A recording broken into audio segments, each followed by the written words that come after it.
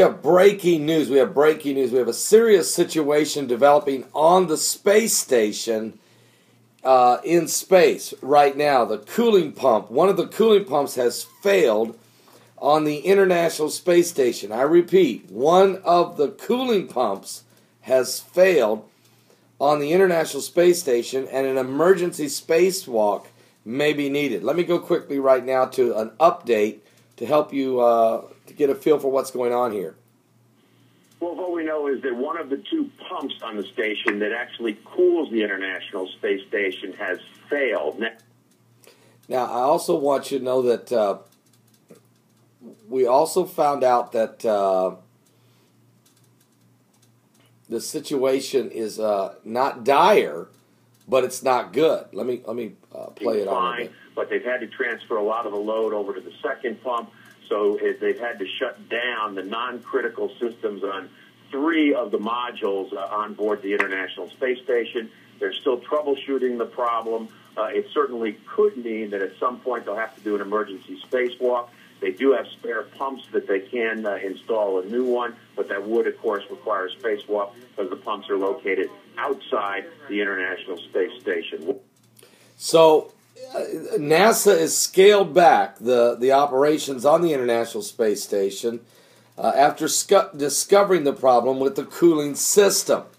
And they've shut down 3 of the compartments. The pump on one of the station's 2 external cooling loops has shut down after hitting a temperature limit, according to NASA. Now, teams have worked to get the cooling loop back up and running, but NASA said the experts suspect a malfunctioning valve may be the cause of the problem, but they still are trying to figure out how to fix it.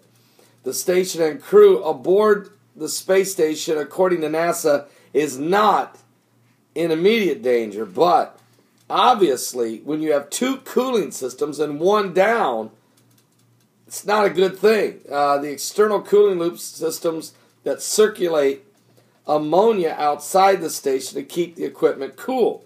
So without keeping the equipment cool, the entire life support system of the space station could shut down if the outside pumps don't keep working and one has stopped. So this may require an emergency spacewalk by the crew. We're going to continue to monitor this. What's really strange about this story is that BP Earthwatch Jesse Waltman earlier today did a video about the space station and how NASA had made the comment that God himself couldn't knock the space station out of the sky. It's that secure. Are you serious? And he said, you guys better be very careful about making statements like that. I'd like to get the exact quote. I don't have the exact quote in front of me. I will look for that. Now, again, pray for all 6 members of the crew in the space station. Pray for all 6 of them there.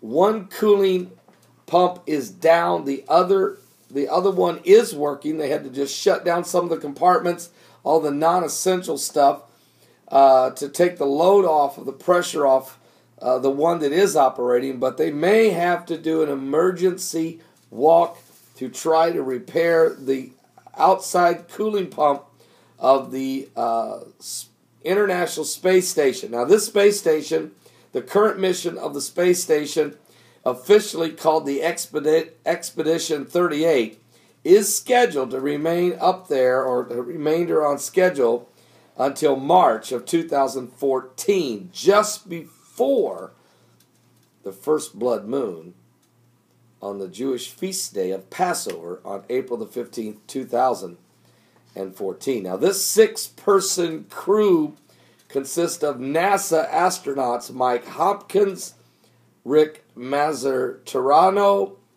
of the United States, also Russians Mikhail Tyrun, Sergei Rananowski, and Olgi Kotova, and Kolushi Watada of Japan. I'm not going to say their names more than once. That would be dangerous. Pray for all 6 of these that are on the International Space Station, again, breaking news. We'll continue to monitor it through the night. Now remember, we had a massive, a huge explosion of a meteorite over Tucson, Arizona last night, and we're entering into a very high meteor shower, if not meteor storm, in the next 2 to 3 days. And we want to keep a close eye on that, as well as the comet Ison, those huge, dark, giant rocks that are still sailing through space at 3 million miles a day. That is a little off track. We're going to get a full explanation of all of this tomorrow on my live show, which starts from 12 noon to 3 p.m. Eastern. Don't miss it. 12 noon to 3 p.m. Eastern. We will, my live broadcast, my guest will be Jesse Waltman. He was scheduled already for a week. And he will be our guest tomorrow live to update us on the Comet Ison's progress. It's a little off course. What does that mean? The tail is widening out. What does that mean? The debris trail is 14 million miles. What does that mean, since the Earth has to pass through the trail January 12th through the 19th? Also, this Gemini meteor shower, if not meteor storm, that the Earth is under right now, does that have any significant danger to the space station or anything else? And what about the coolant system? What is the technical understanding of all of this? And we will monitor this. He'll be our guest tomorrow. And how does all of this have any correlation at all with the Bible and the current end-time biblical prophecies that we read in the Bible? We will find out about that as well. God bless you. Keep praying for the space station, the International Space Station. Breaking news. God bless you, and we'll see you tomorrow. Lord, we will come on live anytime tonight if there's a significant